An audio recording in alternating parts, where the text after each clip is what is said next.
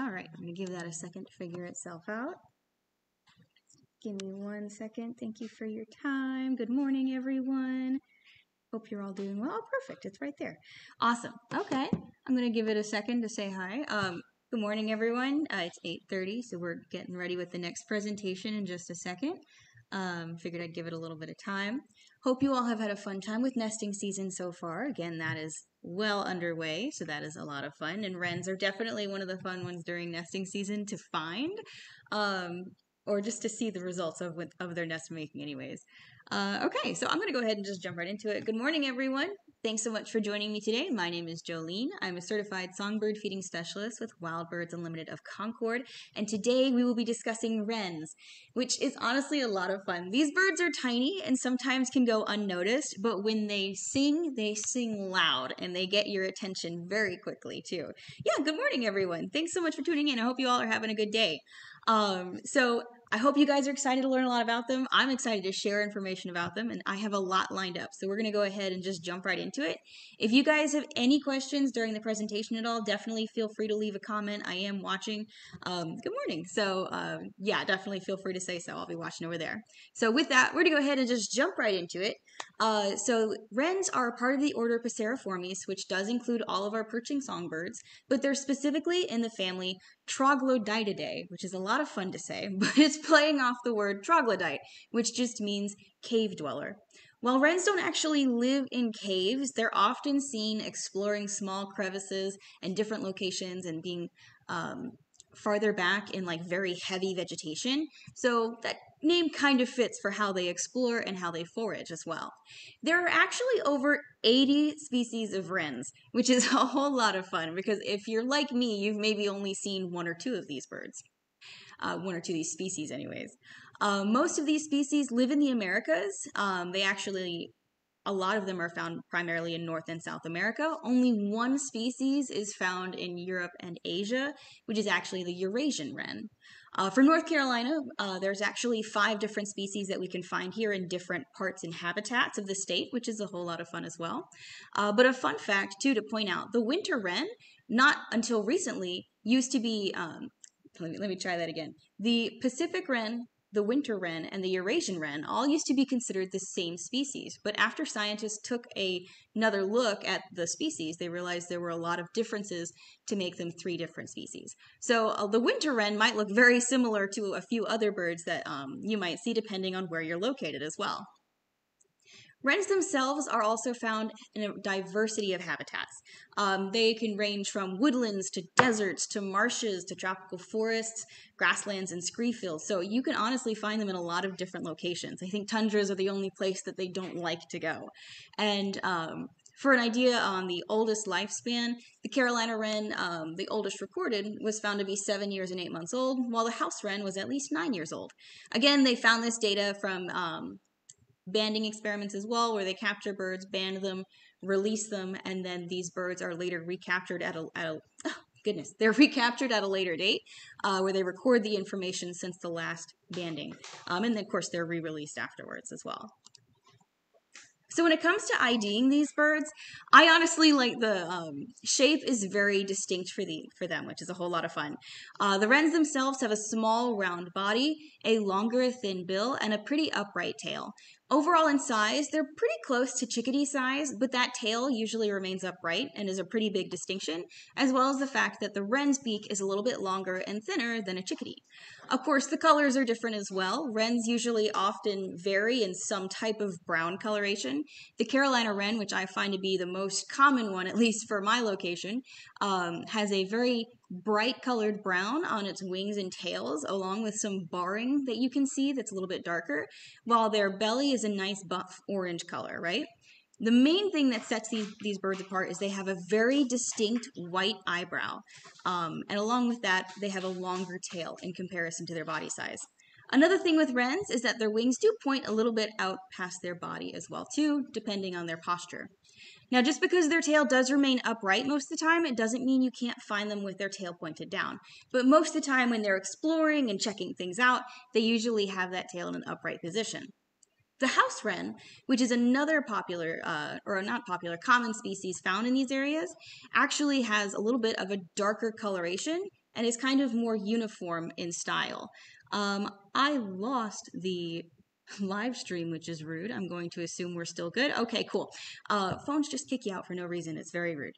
So with the house wrens, they still have that barring color. They don't have as much contrast in comparison like the wren does, and they also lack that white eyebrow and don't have as much of a white contrasting throat as the Carolina wren does. They're also a little bit smaller than the Carolina wren, but that can sometimes be hard to see as well. Between the two species, the house wren also does have a shorter tail too, so that makes another difference for these birds. But like I said, North Carolina has 5 different species of wrens, depending on where you go in the state. So these are 3 other species that we commonly have during certain times of year and in different habitats. We have the sedge wren, the winter wren, and the marsh wren as well too. So you'll notice all of these birds have a very similar posture compared to the other 2 wrens on the previous page. They still have that long, thin bill, and then their feathers still have that barring in some way, shape, and form as well. Some have little eyebrows in comparison, but the Carolina wren, I think, has the most striking eyebrow of them all. Of course, there's plenty of other different species throughout the United States, North America, and South America. So it all depends on where you're at. Each wren will look a little bit different as well. Now, not only can you identify them by their looks, but they are quite loud when it comes to their sound. Usually, this is going to be a time where when you hear them sing, that's going to be where you have the best chances of finding them. So these birds, despite their size, are incredibly loud. The winter wren, per its unit weight, has 10 times the sound power of a crowing rooster, and we all know how loud roosters are, right? So how do these tiny birds, how are they able to produce such a loud sound? So just a reminder on some anatomy for you really quick. Humans have a larynx that's over at the upper part of their windpipe, right? Well, birds have a syrinx. It does the same thing. It's that little voice box, except instead of being up at the top of the windpipe, it's located at the bottom of the windpipe. Okay? So at that location, it's also surrounded by a lot of air sacs, which is something that birds have that allow for more airflow in the body. But because of these 2 factors, it creates like this huge, nice acoustic chamber, or it just works together that helps amplify the bird's voice as it sings. And with wrens, it always shows, which is so much fun. So I have a few different songs that we can hear today as well too. With the Carolina wren, it's probably one of the more distinctive ones. A lot of people say that the song sounds like tea kettle, tea kettle, tea kettle, or procedure, procedure, procedure, whatever like word you want to use, but it's basically like that quick, rapid 3-note sound. So here is an example of that. Sorry if the volume is completely off. So it's kind of just a rapid 3-part song. Okay? So that is what the Carolina wren often sounds like. Of course, these birds have a wide variety of vocalizations. Oftentimes for the Carolina wren, the male is the only one that sings like that, while the female performs more calls. And there is a duet here that's really awesome that shows both of them working together. That rattling sound is the female wren. Hopefully you guys can hear that okay. But honestly, it's a really fun sound. So you might notice that this time of year as well with nesting season currently happening. Now, house wrens are a bit different because both the males and the females sing, and it's kind of described as jumbled bubbling with some churs added in. So this is what they sound like. Kind of sounds like a remix, I feel.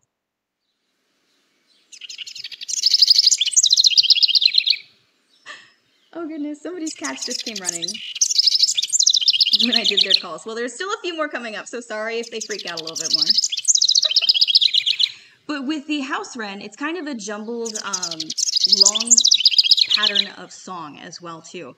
So it is distinguishable. It's kind of more of that kind of remix kind of sound, and it's a lot of that chattered buzzing as well that wrens are kind of known for. Now, winter wrens, which we usually get in the winter, hence their name too, have a really beautiful song as well.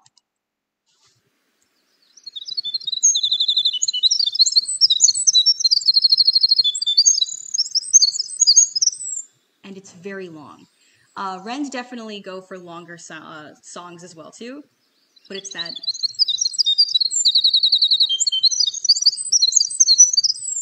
but it's a lot of different notes, a lot of buzzing, a lot of chirring. That one's a lot of kind of bells and whistles, which is really fun. But there's a lot of different styles and vocalizations for wrens, but they definitely make a statement when they do sing. So if it sounds a little chaotic, it could be one of your wrens in the area as well too, which is fun. Now, when you're looking for wrens in general, these guys often prefer to travel low to the ground. They stick to a lot of shrubs and thickets, and while of course they can fly high, they're more comfortable kind of flitting back and forth from bush to bush and in that dense undergrowth. Remember, the family name was Troglodytidae. So one thing is when you're looking for them, look low, because chances are that's where they're kind of staying pretty stealthy in those areas. And another behavior that they do enjoy doing are called dust baths. A lot of birds can perform this behavior, so it's not anything too surprising, but it is really fun to watch. So if you ever notice a bird doing something like this, where basically they're just kind of rubbing themselves all over in the ground, that's known as a dust bath. This actually helps remove any parasites or mites that might be on the feathers of these birds, so it's actually a very healthy thing to do. So don't be surprised if you see a bird that almost kind of looks like it's seizing on the ground, because most of the time that could just be a dust bath if it's in that location as well. So it's a really fun behavior to watch. These guys are very common to use it. I have seen some use the potting soil in our backyard to go for it, and it looks like a fun time. So if you ever see this behavior, it's common for wrens as well as some other birds too. But it's a fun one to watch. Now remember, we said they kind of stick low to the ground, so when they're foraging, they kind of do the same thing. They are primarily insectivores, so they eat a lot of insects, and every now and then they'll eat some fruit and seeds to supplement their diet. These birds often kind of glean underneath the leaves and on top of the shrubs and things like that. They'll visit the trunks of trees to check for any types of insects that might be in any of the crevices, but they'll definitely investigate various locations for food items. Their curved bills are really good at turning over vegetation or hammering and shaking large bugs, but when you're looking for a wren foraging, compared to a sparrow, which kind of hops back and forth over time, these birds, again, they move fast. They have rapid pace, so it's not surprising to see leaf litter move in various locations very quickly if it's a wren foraging rather than a house sparrow, or not a house sparrow, I'm sorry, like a white-throated sparrow or your other ground feeders that kind of hop, and just check in different locations. So they move a lot of leaf litter around to kind of investigate and check things out as well too. So if you ever hear any leaf litter rustling, it never hurts to take a look, because you don't know what kind of bird is foraging on the ground as well too. So when it comes to nesting, which is by far one of my favorite things about wrens, these guys go big or go home. They are hardcore nesters, which is always a lot of fun to talk about. Most species of wrens are monogamous through nesting season. Some species are only with their mate through that nesting season and might pick a new one later on. Carolina Wrens actually practice like a long-term monogamy, so they usually stay with like a long-term or a lifetime partner, so they work through multiple seasons with the same one, and they actually work to defend their territory year-round once they've kind of staked their claim. House wrens are also interesting because these birds are very competitive. If there's a really good nesting spot taken by another species, they have no problem attacking other birds, nests, and their young if they are interested in that site. One thing that is also curious is that first-year males that haven't gone through a nesting season yet will actually settle nearby an older male to learn the ropes of what's more effective, right? So, it's actually a mix of, for these birds anyways, instinct on what to do and the best ways to nest, but also learning and figuring out what ways are more effective, which is really interesting as well.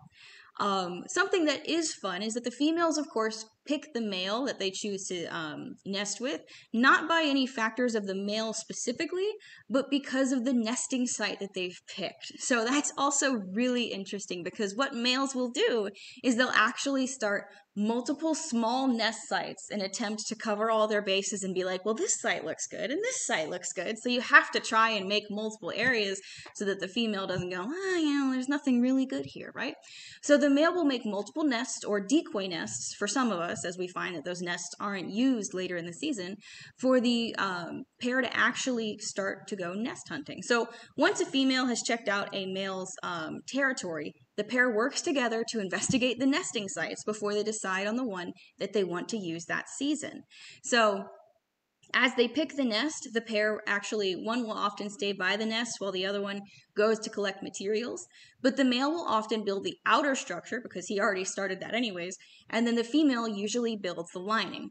Of course, this varies with each species, but for the most part, it's usually that kind of co-effort by both of them pretty much. So the nesting sites and the styles do vary, but one thing that is commonly found is that nests that are in an enclosed area and well protected, like a cavity or a secure location, are often just an open cup nest, while those that are more exposed and in a more open area are a domed nest, so it's completely covered and it has a slight side entrance, right? So these nests take about 4 to 7 days to build, and here are some of the results that we can see as well too. For this top nest, which was a Bewick's Wren nest, there was a seat that was actually covering this location, so that is why it's more of an open cup nest style. Meanwhile, for the Carolina Wren, we can see the beginnings of that kind of domed nest and structure, so it's well protected. And then for the winter wren, they decided that this one wire was absolutely good enough to support a nesting structure, and they just kind of went ahead and ran with it. So these birds will pick some very curious locations and go from there. They're definitely not deterred. The sky is the limit, pretty much. Some other styles in birds that aren't necessarily in our area include the cactus wren, which they actually build their nest on a cactus, and they have a side entrance as well. The canyon wren, which picks quite a few different locations, but this one is an open knot in a tree that they've basically just kind of secured a nest in, and you can see one of the little mouths of the babies right here. And then the marsh wren, which of course we do have more in the marshy coastal areas of our state, actually builds a kind of woven-like structure that is their nesting habitat as well too. So it's really cool to see the variety of styles that these wrens use. They are definitely not deterred, which is a whole lot of fun. So when it comes to nesting, these guys pick a variety of materials. Here is the house wren, and then you also have the Carolina wren there. It does vary between bark or sticks or pine needles, depending on the species. House wrens are more likely to use feathers and spider eggs, actually.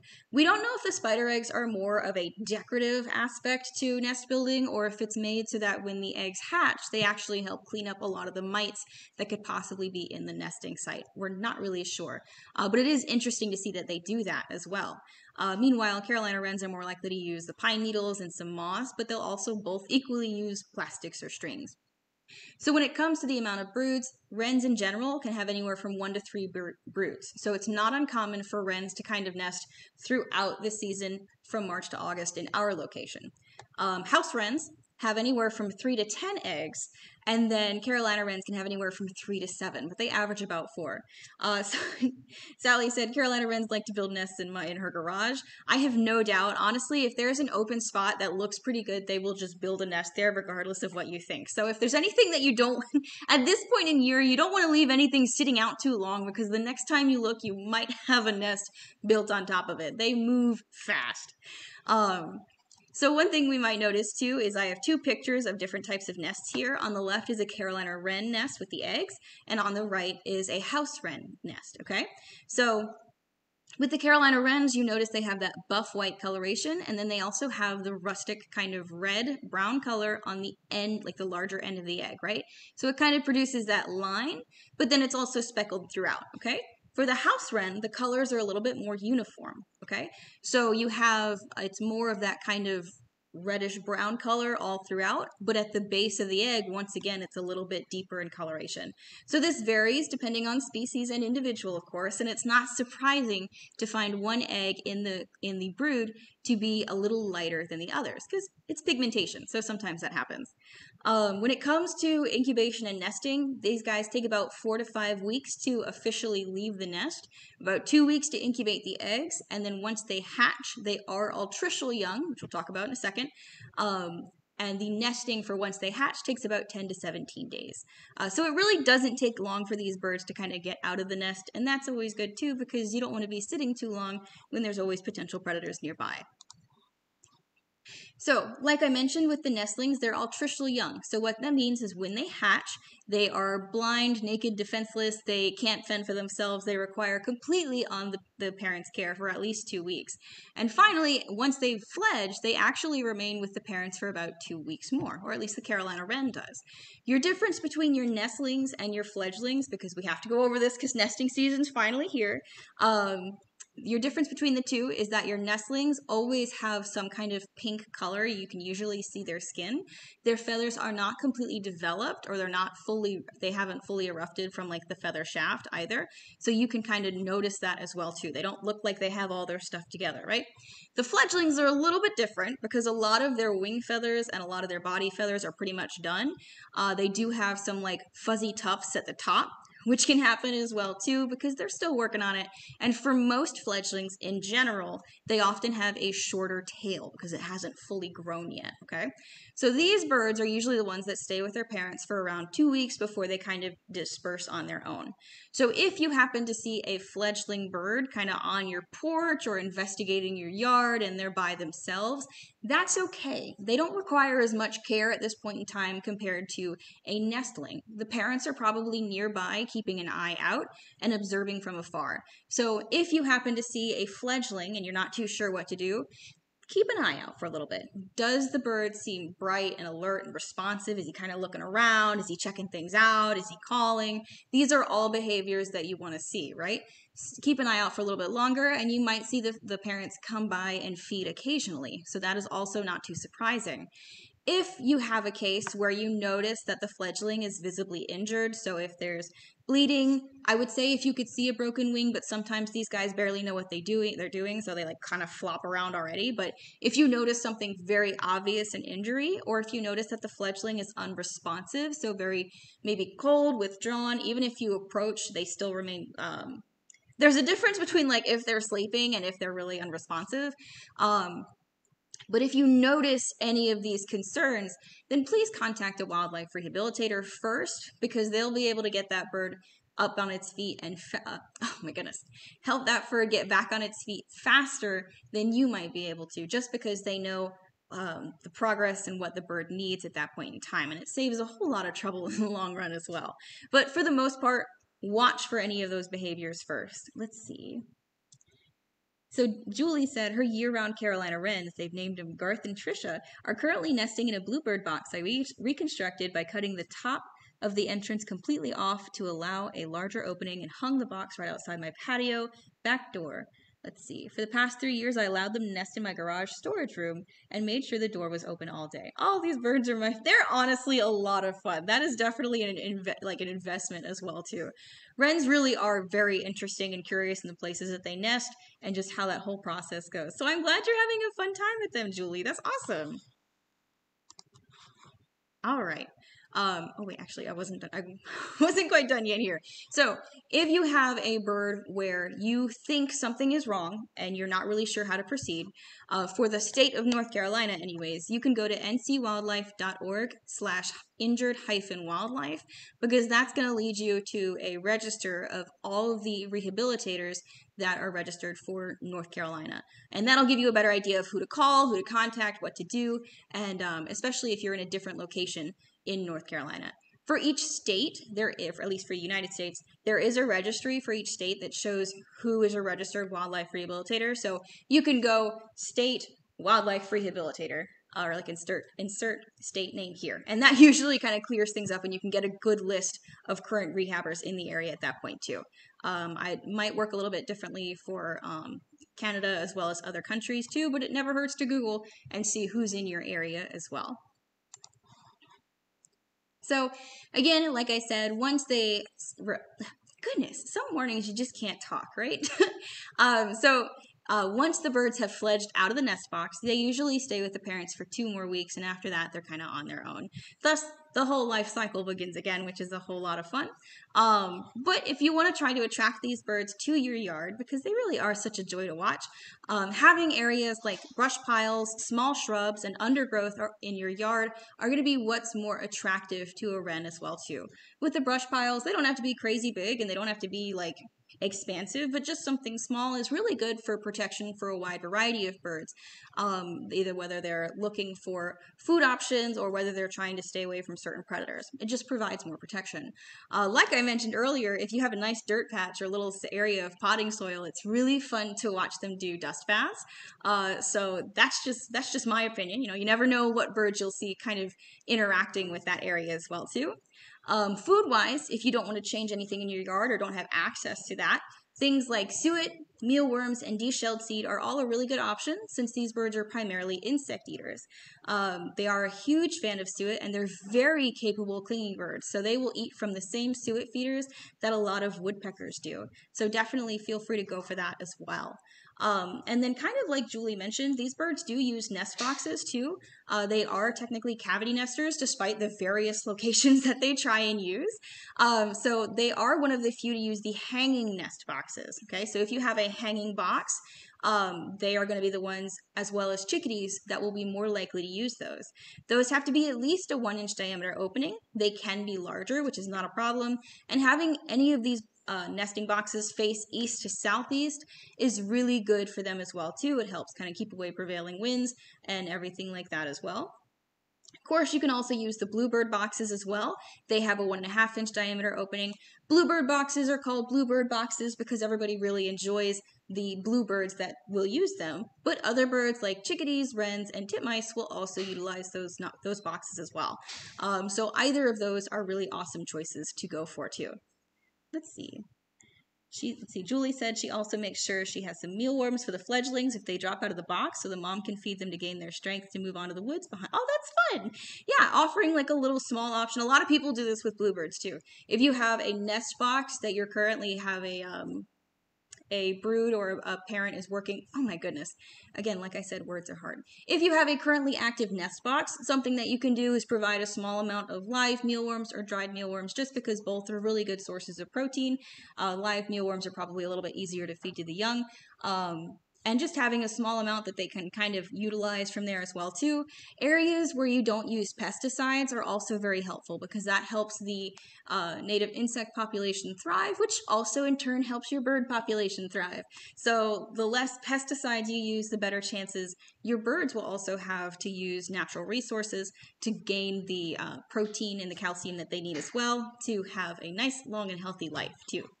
So let's see, I think that's pretty much everything there I have to say on that one. So for listening to me today, thank you guys so much. If you're planning on coming into the store today, I do have a $5 off $25 sale coupon. The coupon code is Wren. It's only available today, either through in-store or phone order, so feel free to give us a call or stop in if you'd like. We do have a second viewing of this presentation in-store as well too, so if you know someone in the area that maybe wants to come check it out or maybe should come check it out, feel free to let them know today as well. With that said, thank you guys so much. These are the resources that I used. Macaulay Library is really awesome because it's a archive where people like us, everyday people, basically post their pictures and videos and sound recordings of all these birds, and it really gives you a good idea of the behaviors and lifestyles. All About Birds is really awesome as well too because they give a lot of good resources if you're looking to learn more about a specific bird in general, songs, calls, location, all that kind of stuff as well too. And remember, if you find any injured wildlife in the state of North Carolina, you can use ncwildlife.org/injured-wildlife because that'll give you a really good resource to figure out who to contact and how to move from there as well too. So with that said, thank you guys so much for joining me today. I hope you really enjoyed the wrens as much as I do. Chances are you'll see a lot of them this season if you're in the right area as well too. So with that being said, I'll leave you guys to hopefully a wonderful weekend. The weather's looking nice where I'm at right now, so hopefully it's the same for you. With that being said, thank you so much, and I will see you guys next month. Have a good day.